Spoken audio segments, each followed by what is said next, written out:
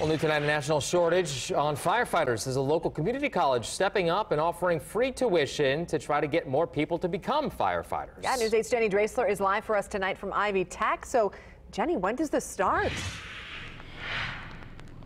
Well, it gets underway pretty soon here. They've launched this new pilot funding program. It'll go for the next 2 academic school years, but it'll actually start this fall. However, you guys can apply now, and local volunteer fire departments say they hope this will be a game changer.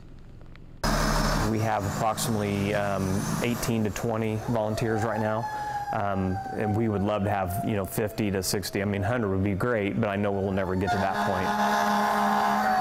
But Jim Ingmark with the Needham Community Volunteer Fire Department says a scholarship program like the one Ivy Tech is offering could help them get there. We have a huge shortage in the volunteer ranks just because it's hard for folks to dedicate time outside of their family life or outside of the things they enjoy or their full-time jobs. Here's how it works. Starting next school year, Ivy Tech Community College will provide funding for students for 2 years and up to $250,000 for the programs. Applicants must be a volunteer firefighter or volunteer EMS personnel to be eligible for the scholarship. The scholarship will cover tuition and technology fees for all credit programs at Ivy Tech Community College, except flight, aviation, and general studies. Students can attend full-time or part-time, and there's no credit hour limit. And that'll help us in the long run. According to the Indiana Volunteer Firefighters Association, the number of volunteer firefighters has been on a downward trend in recent years. From 2009 to 2019, the IVFA has lost more than 1,400 volunteer firefighters.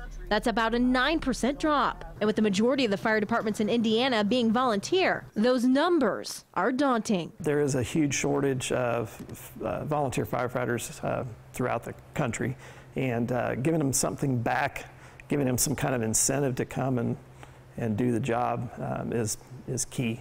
It's huge. And with a new scholarship program in line to help combat those numbers, volunteer firefighters hope more schools do the same. For other schools to jump on board with this would be fantastic.